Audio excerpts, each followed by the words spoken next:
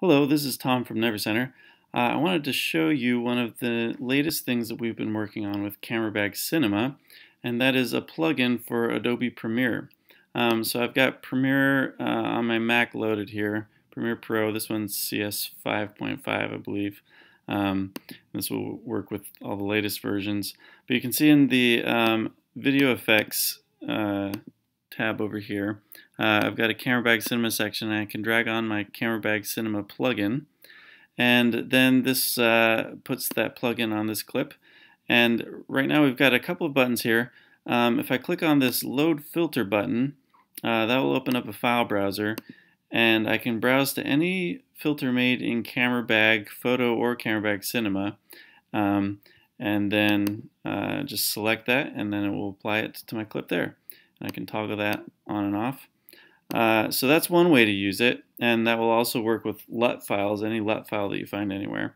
And then you can also see there's another button that says Send to CameraBag, and if I click on that, then it will take whatever filter is loaded there, whatever CameraBag filter, or if there's nothing, it will just send it blank, and it will take the current frame that I'm on, and it will send that and load CameraBag up in plugin mode. And then I can come in here and I can adjust any of these things.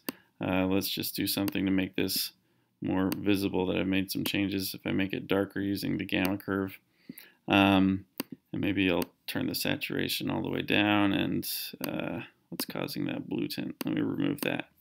So I've modified the filter quite significantly. I hit send to Premiere, and then I go back into Premiere, and it's got the filter modified in there. And I'll just do it again on this clip with nothing, without loading a filter first. Then I'll hit send to CameraBag.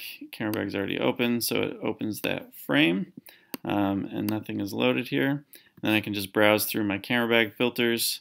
Let me find something interesting to put on there.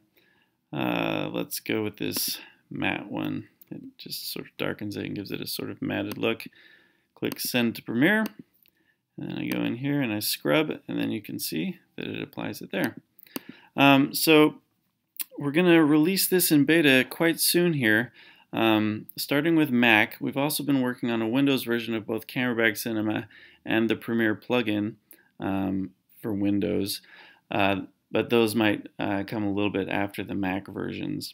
And our plan is to make the plugin totally free, so that if you have any CameraBag files, then you can load them using this load filter button. But if you want to use this send to CameraBag button to open it up in CameraBag Cinema to be able to directly edit it there, then you have to own a CameraBag Cinema license for that.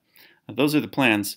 Anyway, we hope that you'll enjoy the beta, and we hope to hear back from you about it soon. Thanks.